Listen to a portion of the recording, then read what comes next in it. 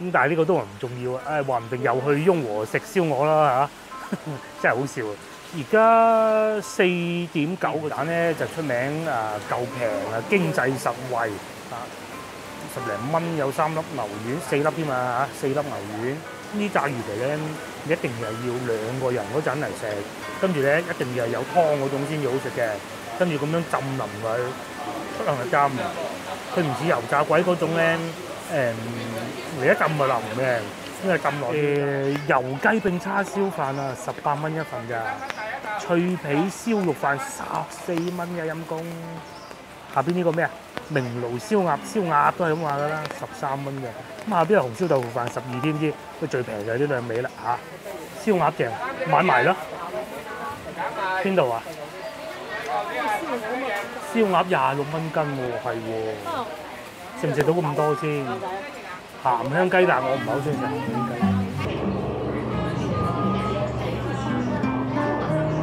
Hello， 各位觀眾大家好，我而家所在位置彩虹橋地鐵站。咁啊，彩虹橋地鐵站咧最近嘅地方咧就係西華路。要去西華路，我哋就要喺彩虹橋地鐵站出嚟嘅。咁今晚咧，我哋就會去一間好老字號嘅海鮮大排檔食晚飯嘅。不過咧，而家4點鐘，人哋未開門嘅。咁我哋先喺附近行下，又或者去市場買下餸先。咁啊，上一次咧，我啊同老婆去嗰度食過燒鵝之後咧，好多觀眾就話：喂，究竟點樣去得到㗎？嗱，西華路咧就多好嘢食，咁啊嚟彩虹橋地鐵站就最方便㗎啦。即係如果唔係話哎呀個頻道重重複複又食翻同一樣嘢，其實今日食燒鵝㗎，真係。不過冇理由咁樣樣㗎，係咪？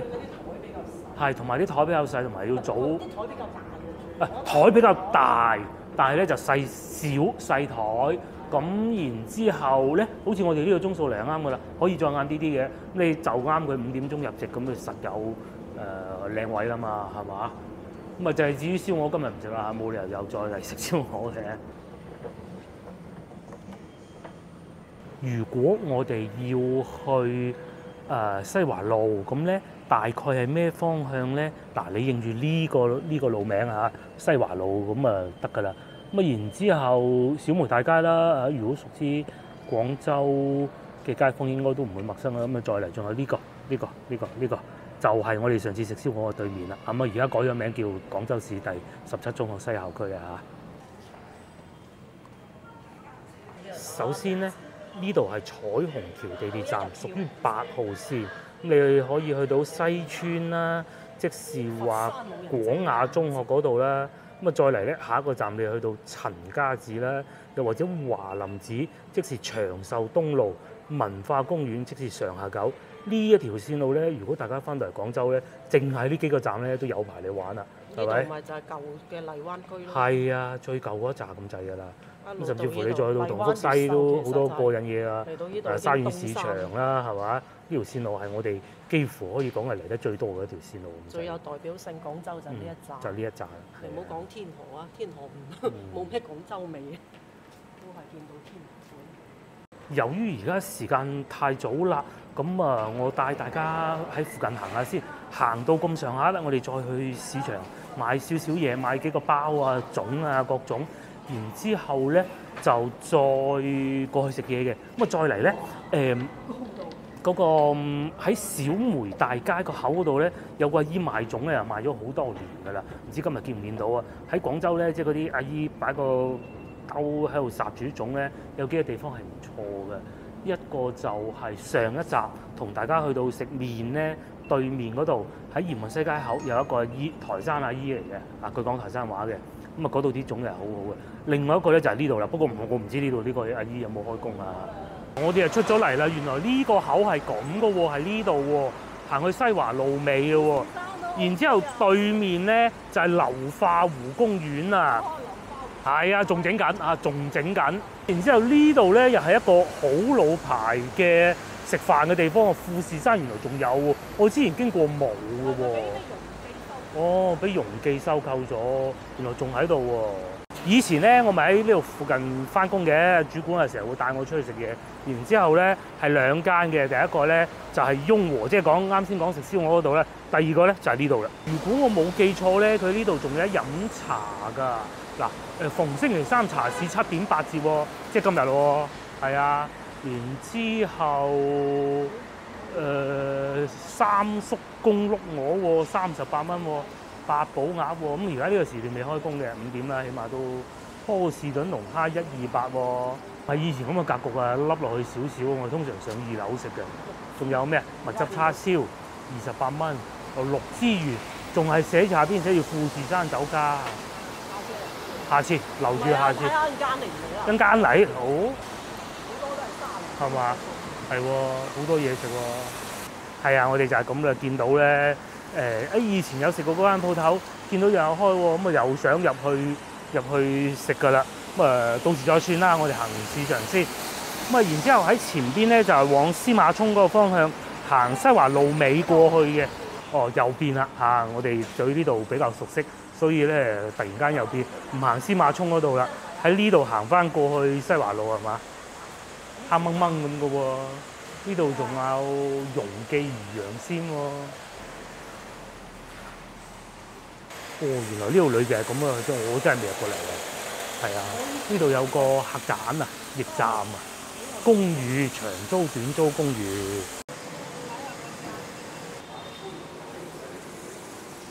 完全正確啦！一出翻嚟咧，就真係司馬涌啊，前邊就係司馬涌啊。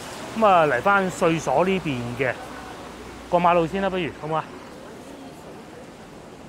嚟到呢個時間咧，嗰啲小學生就放學啦。4點半未夠，咁啊小學生放學會有好多家長喺度等㗎嚇。前邊呢個係咩小學咧？你知唔知？我都唔記得啦。係啊，去睇下咪知咧。嗱冇錯啦，離近一睇真係西華路小學。原來西華路小學係零零舍舍匿埋喺呢度嘅。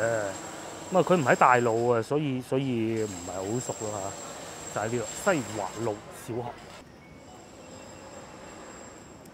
咁啊，穿過呢度司馬涌，因為一直往前行出翻去咧，就已經係荔灣路㗎啦。咁啊，再嚟咧，之前啊有觀眾叫我揾荔灣北路嘅。咁啊，其實當時咧好大片荔灣北路啊，都喺度整緊路嘅，大概就係我而家所在呢個位置嘅。咁啊，而家咧就稍為整翻好咗少少，就係啱先我經過所講嗰個荔灣湖公園，唔係流化湖公園門口嗰度。咁至於呢度咧，就已經係司馬涌㗎啦。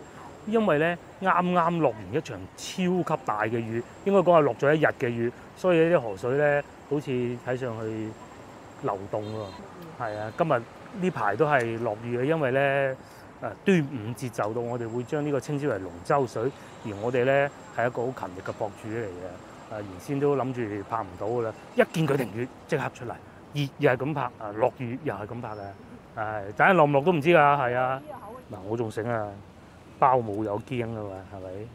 咁啊，正前方再去就係流化湖啦。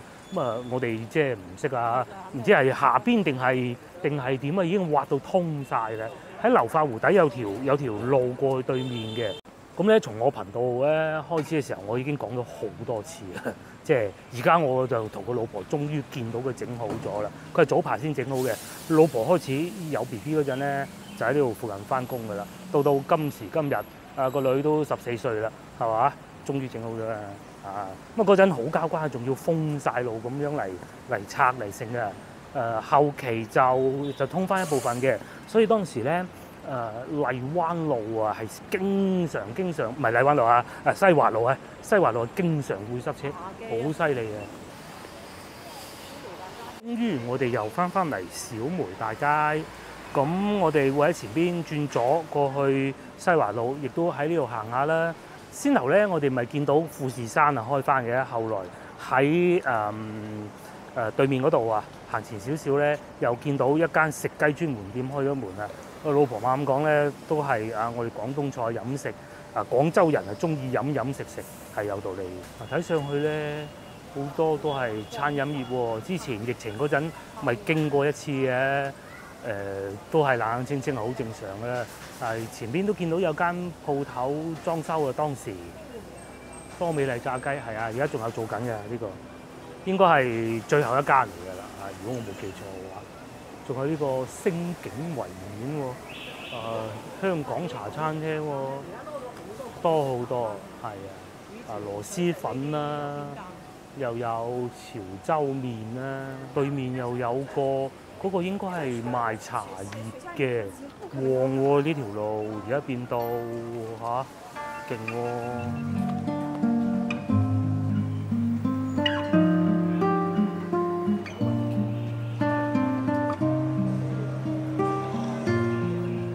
我啱先咧講話疫情期間都見到有老細肯開張做生意咧，就係呢個咖啡店啊，旺㗎喎嚇。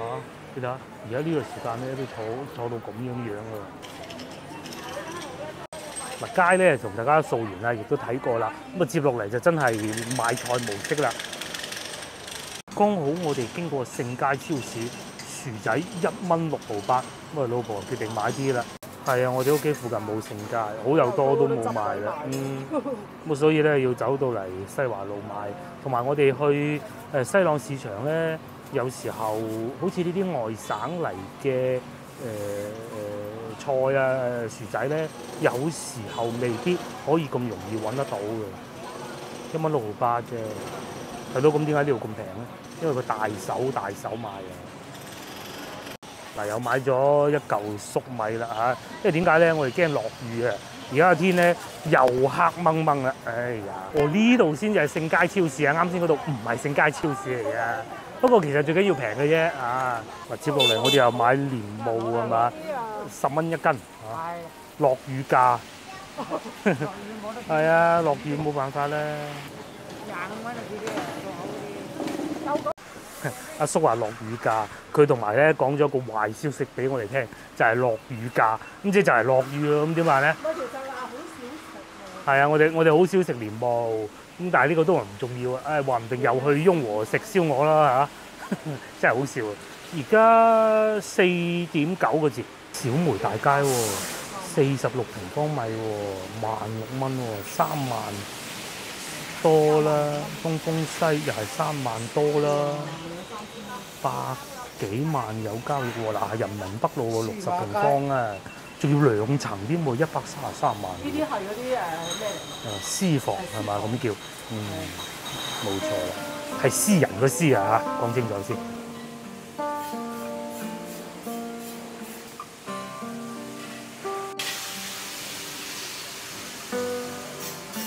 我哋經過呢度咧，又見到呢個勁啊恩平家鄉式鹹肉粽，我哋決定買啲。佢嗰個磅嗰個咁得意喎。係啊，呢啲浪鼓嚟嘅呢啲。浪鼓啊？響大山攞啊，係啊。真係唔知咩。包實啲味啲水唔擺入啊嘛。哦，包得實水。你攞啲水草放。台山又係呢一種做法嘅。台山都係攞水大同小異都係嗰種做法啦，差唔多。唔係攞浪鼓，我哋恩平攞浪鼓包。係啊，即係你恩平就攞呢隻嚟包。係。不過我見台山又係咁樣包。唔同嘅。都話佢攞啲水。有啲唔同咧。係啊，又試下呢個叫做恩平粽啊，爭啲又講咗台山粽。咁啊，同台山粽都係差唔多嘅，咁近兩個地方啊。然之後咧，佢講咗2個字，包嗰2個字，我真係唔識喺字幕點寫啦啊。總之嗰種水草啊，佢嘅意思係咁樣包住之後咧，就啲水冇咁容易入得去，就唔會有嗰種話你煮完之後咧，嗰啲豆啊、嗰啲糯米啊散晒嗰種感覺咯。咁同埋咧，我哋而家喺度咧就準備開遮啦，係啊，係啊，又落雨啦，你睇下，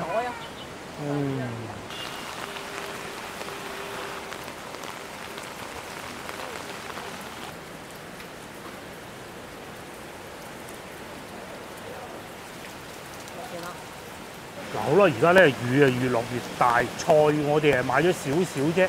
咁啱先我哋所講話想去嗰個海鮮大排檔咧，應該要作罷㗎啦。咁啊2個選擇，第一個對面天寶食坊，第二個就係鏡頭後邊嘅雍和，再食燒鵝。喺我哋等緊雨嘅時候咧，就試下呢個蛋撻王子啊，買10個仲要送2個，不過10個我哋應該食唔到嘅。咁啊又係呢種老麵包鋪啊，蛋撻好似好靚喎，1蚊1個。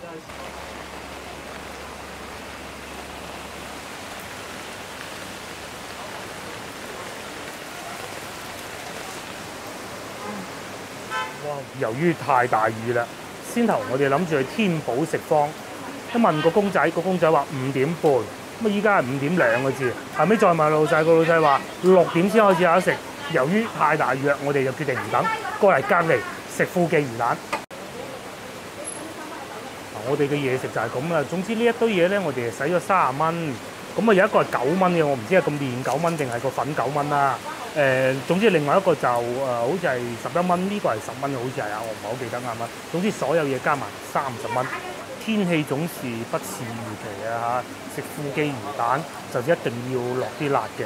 富記魚蛋咧就出名夠平啊，經濟實惠啊，10零蚊有3粒牛丸，4粒添啊嚇，4粒牛丸咁，同埋咧炸魚皮就係佢哋嘅精髓啊！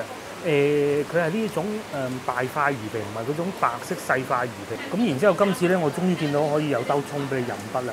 上次我喺西村嗰度應該係總店啦嚇，就冇葱失色不少。呢炸魚皮咧，一定係要2個人嗰陣嚟食，跟住咧一定要係有湯嗰種先至好食嘅，跟住咁樣浸腍佢，出嚟係浸。佢唔似油炸鬼嗰種咧，嚟一浸就腍嘅，因為浸耐啲都得。係啊，同埋富記呢個辣椒醬、辣椒油咧係好過癮嘅，佢叫香而不辣，老婆都食得到嘅。咁另外咧。佢哋嘅湯底都係好酸嘅，唔會太鹹嘅。但係咧，一定要加埋辣椒油，啱好。佢嘅牛丸咧係一種大粒嘅，就唔係話我哋有時翻去西關啊，或者相對一啲比較正宗傳統做法嘅潮州魚蛋鋪咧，佢用細粒嗰種嘅。咁啊呢一種係呢一種風味獨特啦，佢咬起身咧，裏邊嗰啲味咧就更多。有時候有啲咧仲會有爆汁嘅感覺添。當嗰啲粉咧有少少辣椒油之後咧，嗰種辣味咧恰到好處，一定係要有嗰種味先好食啊！咁然之後咧，老婆俾咗少少粉、少少麵我，又係我好中意嗰種啊！佢又冇我哋平時食到啲蛋麵咁幼嘅，佢呢種係粗啲嘅，唔係鹼水麵嗰種啊，牛絲細麵嗰種嘅。我係超級中意呢一種麵嘅，除咗佢仲有財福，係啊，最抵食呢間。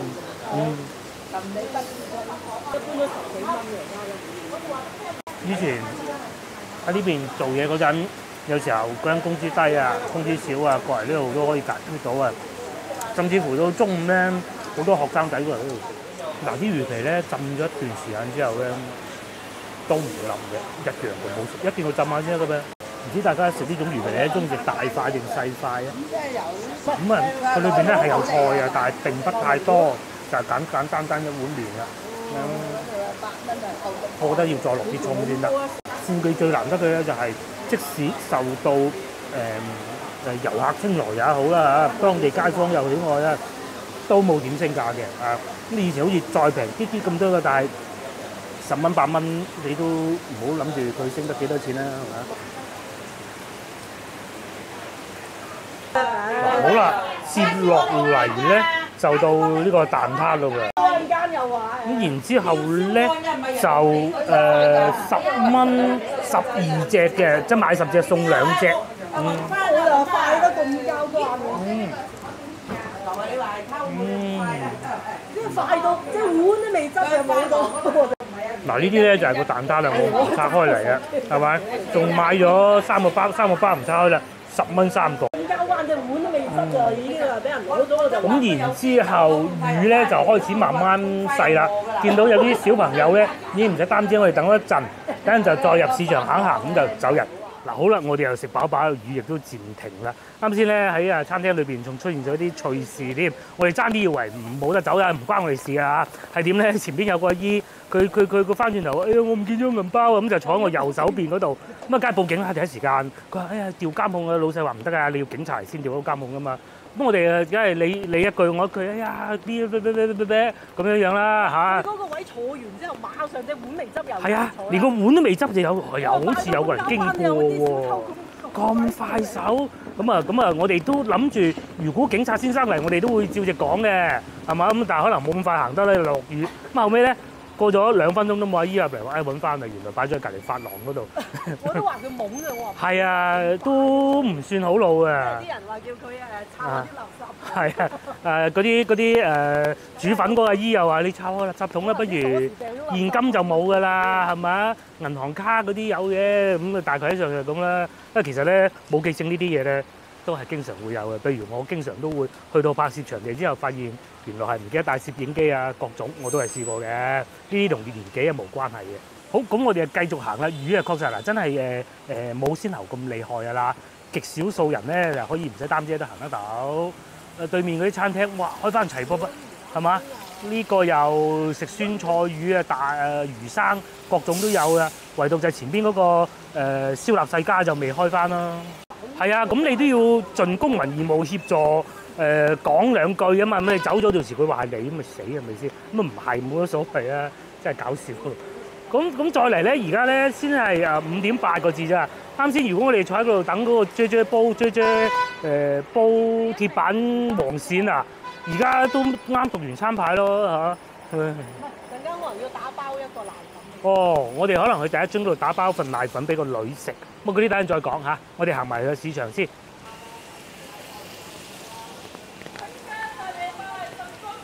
嗱，呢度咧又一間盛佳超市啊！佢哋咧啲嘢咧真係好抵買嘅，26蚊9毫呢個係靚紙巾嚟嘅，維達嚟㗎，成條啊！終於我哋又翻到嚟呢度啦，世和街啊，好似係叫做嚇，你睇嗰啲走鬼檔都仲有幾檔㗎噃，係啊！咁啊，我哋喺呢度入去咧，就會去到金花街市場嘅。落雨，唔知又會唔會買到啲落雨價嘅特價嘢啦？啊，再嚟咧又有古仔就係啱先有個阿姨啊，坐喺我哋隔離咧，即係唔見銀包之前咧，咁啱同我哋推介一啲附近嘅美食。即係我又唔係好想打斷佢，我都想知道有啲咩好嘢噶嘛，係咪先？咁佢推介嗰啲咧好多我都其實係知嘅。咁啊，但係都有一兩間唔知，佢話咩嗰個咩魚肚羹定咩啊嚇？喺光復中嗰邊嘅，下次可以過去睇下。喺呢度附近啊，唔知啊。早知我推介佢過嚟牛佬食啦。廢話少講，三華李8蚊，跟住啊黃皮10蚊。但係咧就鋪頭少咗好多，睇怕都冇乜落雨價㗎啦啊！嗱，落雨咧都要買餸嘅，落雨咧都有人出嚟擺檔嘅。香蕉見到2蚊半，貴啲喎。不過呢啲靚嘅，同埋本地粉蕉3蚊半。咁啊有啲熟啲嘅就賣緊2蚊啦。你話同我哋翻到去番禺嗰啲比，咁就冇得比啦。我講價錢嚇。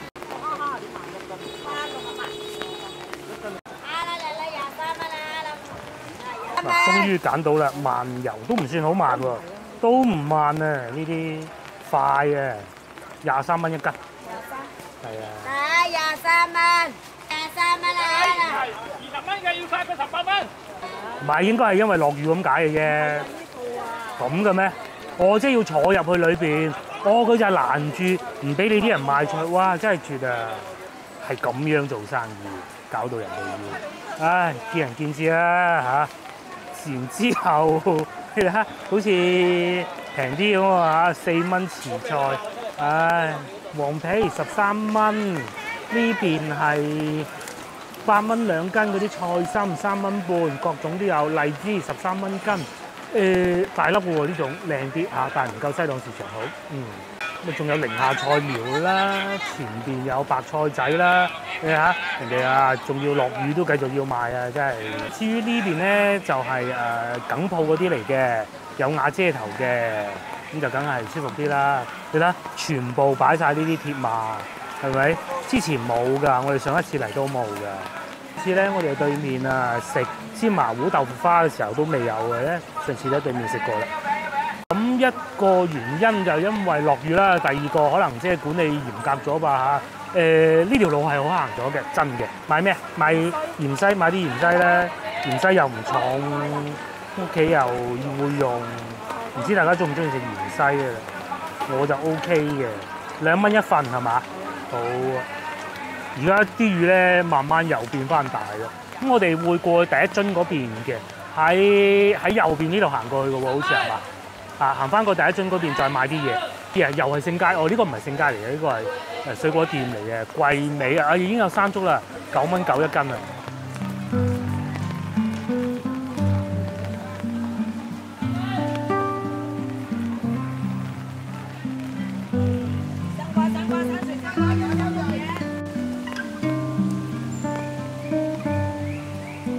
我哋就等緊過馬路啦，大家睇唔睇呢段對面？記錄魚生車輪餅。如果早排咧，你有睇我哋嘅影片，裏邊係提及到東山口嗰集咧，我咪喺度買車輪餅咯。原來佢哋喺西華路又有分店嘅喎。嗱，話説咁嘅，上次食過之後啊，6蚊一嚿係嘛？大家仲記得啦，好食嘅喎。咁另外咧，其實喺呢集之前嘅一集啦嚇，我喺珠江新城啊。又買咗一個餅食㗎，咁啊又係類似啲咁嘅靚啲嘅日式啲嘅16蚊，係冇咁好食嘅。咁啊16蚊嗰個咩牌子我都唔記得咗咯，所以唔講啦。啊，可以一試嘅。接落嚟最後一個環節，我哋就要去解決個女嘅晚餐啦。咁原先我哋就諗住去食大餐啊、點餸嗰啲，咁有食淨係打包俾個女咪得咯。咁但係而家冇，咁啊冇辦法啦。所以咧，我哋就行去前邊嗰個第一樽叫做合興小食啊，好似係買個奶粉俾佢食嘅。咁如果係冇咧，我哋就翻嚟東村飯局買下個飯盒俾佢。咁啊到時再説嚇。我哋喺度行過，咁我哋面前呢度咧一直往前行就係第一樽啦。咁如果繼續往前行咧，就會翻去東風路嘅。嚟呢度最近嘅地鐵站咧，就係西門口地鐵站，不過好遠啊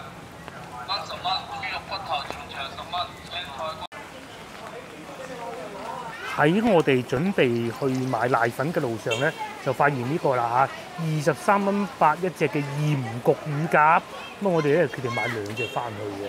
嘉明羊乳鴿啊，排晒隊咁嘅噃。咁至於我老婆咧已經迫不及待過嚟呢度排隊啦。嗱，再睇下佢啲飯盒啊，油雞並叉燒飯啊，18蚊一份咋。脆皮燒肉飯14蚊嘅陰公。下邊呢個咩啊？明爐燒鴨都係咁話噶啦，13蚊嘅。咁下邊係紅燒豆腐飯12添知，都最平就係呢兩味啦嚇。最貴18蚊啫喎，怪唔得咁多人排隊啦。我都計一齊排啦。燒鴨正，買埋啦。邊度啊？燒鴨26蚊斤喎，係喎。食唔食到咁多先？鹹香雞，但係我唔係好中意食鹹香雞，20蚊半隻。2隻鹽焗乳鴿。咁啊燒鴨要唔要啊？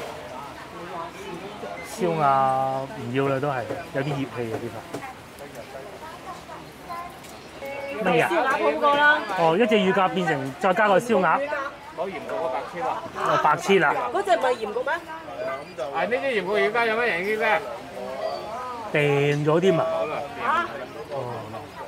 咁啊，要燒鴨算啦。因為要雞啦，要唔要？哦，好啊，要雞啦。要半隻就鹹香雞。鹹香雞。炒魚出嚟嗰邊15蚊。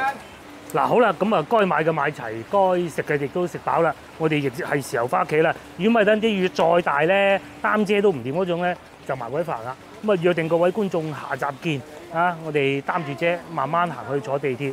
最遺憾就係食唔到個乳鴿係嘛？其實個魚蛋粉好食嘅，好過嗰個又唔可以咁講啊，好過嗰個唔同食法嘅，魚蛋粉有佢嘅風味，嗰啲老街坊嗰種感覺嘅。咁啊海鮮大排檔就留翻下次啦嚇，大把機會，下集見，拜拜。